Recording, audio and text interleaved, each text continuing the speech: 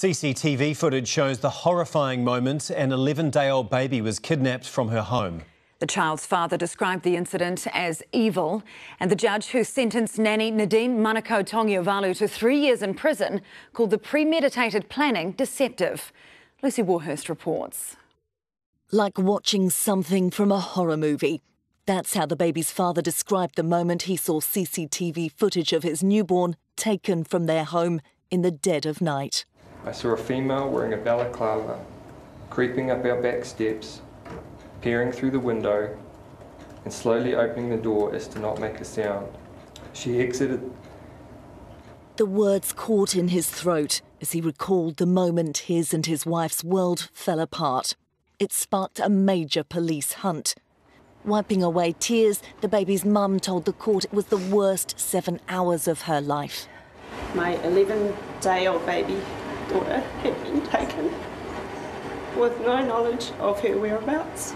They feared for her safety. The kidnapping was meticulously planned by the very woman who they had entrusted to help care for their daughter in the first weeks of her life.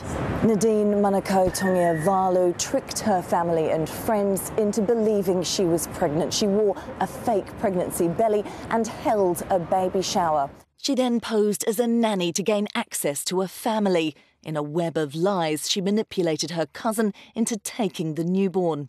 Sydnee Toulapapa was discharged without conviction in April, though the Crown is now appealing. Today, the sentence was a lot harsher for the principal offender. Your actions were premeditated and carried out over a significant period of time. It required planning, it required deception. Manukau-Togiavalu was given 3 years behind bars for kidnapping and burglary and is receiving treatment for mental health issues. The parents cannot be identified, but outside the court told News Hub that isn't enough. What protection is there in the justice system for parents and their young children?